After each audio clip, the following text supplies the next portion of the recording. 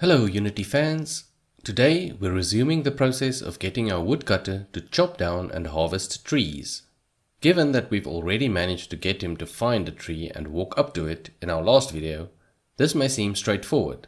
But there are a few things to consider in the bigger picture in order to let it all fit seamlessly into the system. These include his position on the terrain in between steps, possible interaction with objects and other units, and how much fine detail to focus on visually. Note that the first screen captures in this video still have the penguin-like walking animation in place. I corrected this only later, as described in the previous video, which you can find in the link in the upper right and down below. But let's get going with this one.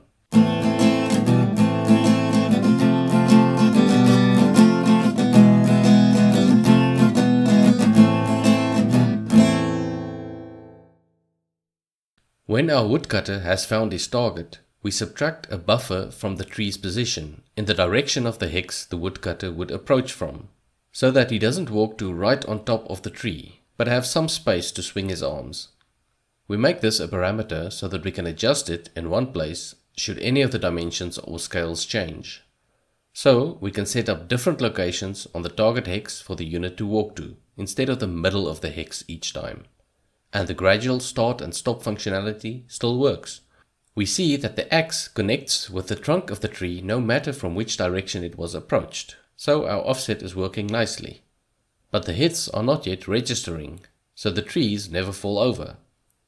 In order to string all these actions and effects together in a sequence, we need a list of possible actions and effects, as well as some way to manage them and decide when which one should happen. As we did for the possible resource types in the previous video, we create another enum for the possible actions. For now, we'll only implement a few of them, and let's hope we don't have to get to the dying one soon. So, we now store the previous and current actions to allow us to write some logic to determine the sequence of actions to take. On every frame, we test whether the unit is ready for orders. If he is, we let him select the next action to perform. If there was no previous action, so when the unit starts out, we let him search for a tree. After finding a tree, we let him travel to the tree and start chopping when he gets there. When he has chopped the tree down, he steps back from it to get out of the way, after which he searches for the next tree. We will add some more steps here later. Each time a new action is set, we back up the previous action and indicate that the unit is not ready for orders anymore, and that the current order has not completed successfully yet. Only once the current order has been completed do we move on to the next. But how do we know when an order has completed? We implement a system of sending instructions that should be executed once the action has been completed, along with the call for action. These are, incidentally, also called actions, but they are Unity's formal actions. So we see, once a resource has been found, whatever action was passed along will be executed at this point in the algorithm. In this case, the action we want to be performed is merely setting the flags to indicate that the current action has been completed successfully. Since the last order has been successfully completed, a new order will be selected based on the previous order. So the current action will become to travel to the resource, which will be called, again with an action of setting the complete and success flags when done, so that chopping can commence. Here you can see this sequence of actions playing out, as well as the woodcutter walking back to the previous hex when the tree has been chopped, before repeating the cycle. Here we have linked the chopping animation purely to a certain amount of time, so you'll see some wild final swings with the axe while he's turning around. To keep everyone from getting hurt, we'll have to align the animation with when the chopping is actually done. But how do we know when the chopping is actually complete? This is a bit more complex. Remember that we've set a certain number of hits required before a tree is considered successfully chopped down. We need a mechanism to count the hits administered.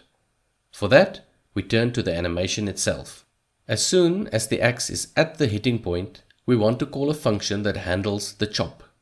So we create an event at that point in the animation, and this event handles the chopping at precisely the right time. There is some code here which we'll get to a bit later, but for now just focus on the part that applies the hit, then tests whether enough hits have been administered, and if so, removing the resource from that location on the hex, and cancelling the chopping animation.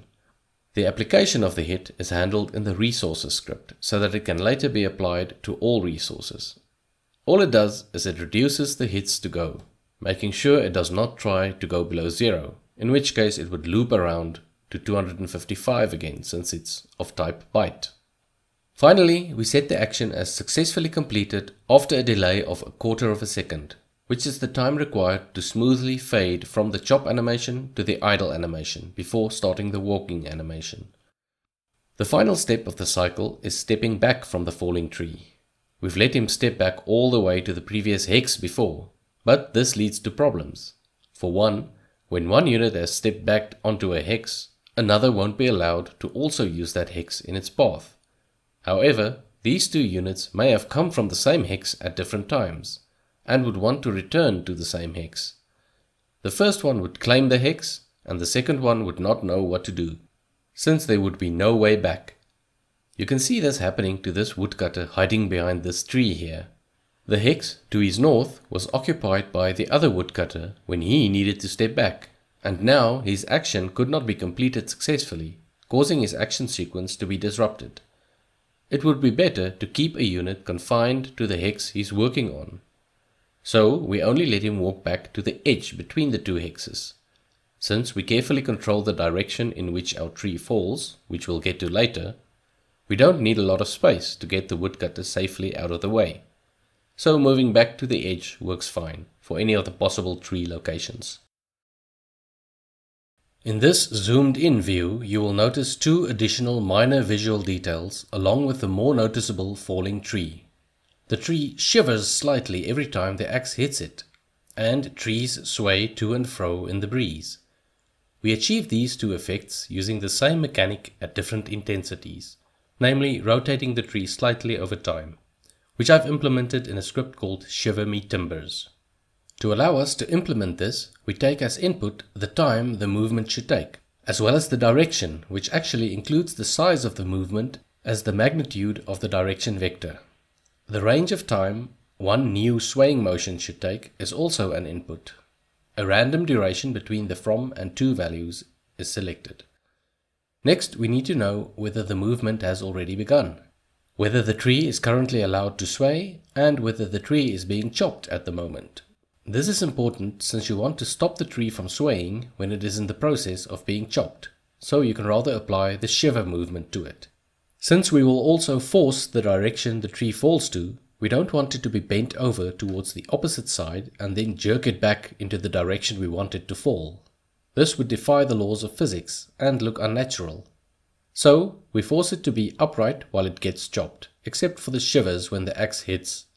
But when it is shivering or swaying, we make sure the rotation happens in both directions, so the tree ends up very close to its original rotation again.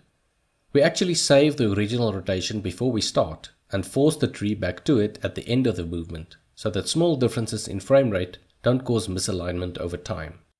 We use the smooth step function to ensure a smooth natural start, direction change, and end to the movement. By centering the movement time around the halfway mark and dividing by half the time, our effective timestamp moves from -1 to +1, which covers the two directions in one expression. Getting the tree to fall over realistically is a bit more complex, so we will cover that in a future video. We will also consider more interaction with the tree in the form of logs. We will also cater for the functionality of trees that start as saplings and grow into large trees over time. This can be used to naturally replenish woods so they don't disappear completely over time, and bring with it further considerations and limitations to keep in mind. Please stay tuned to the channel for more. Goodbye.